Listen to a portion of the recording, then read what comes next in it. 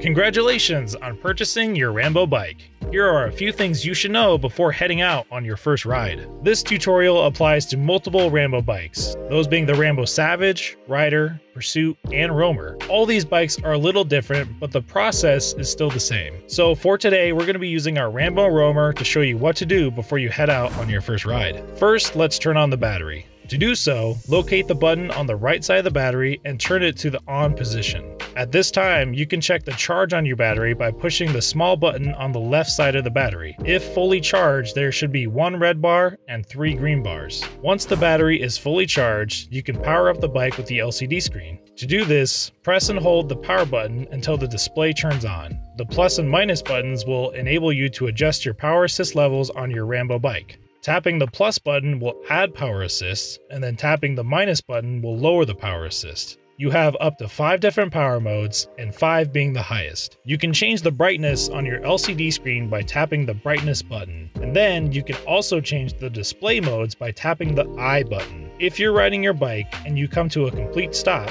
your power assist level will return to 0 after 10 seconds.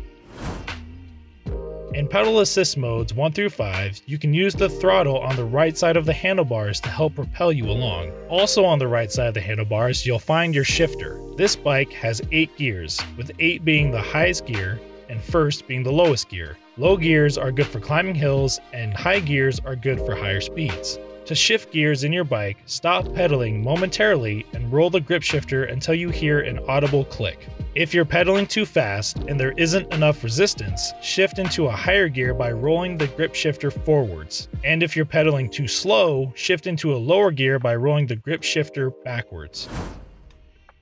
Before adjusting your seat post, keep in mind that there is a minimum insertion length of 4 inches. You should adjust your seat post height so your knee is almost locked out. To do this, you can sit while stationary and pedal backwards. To maximize comfort while riding, you'll want to adjust your handlebars in a way that feels most natural and practical. This may require adjusting your handlebars using a 4mm Allen wrench. Ideally, you want your wrists to be straight, not too low, not too high, and your elbows should have a slight bend.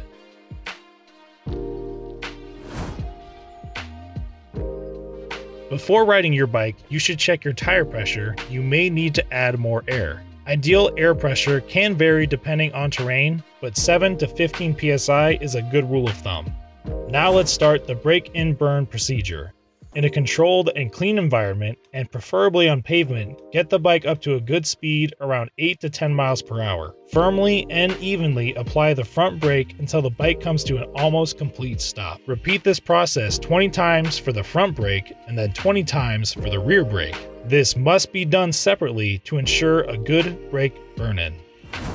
It's important to know about proper battery maintenance.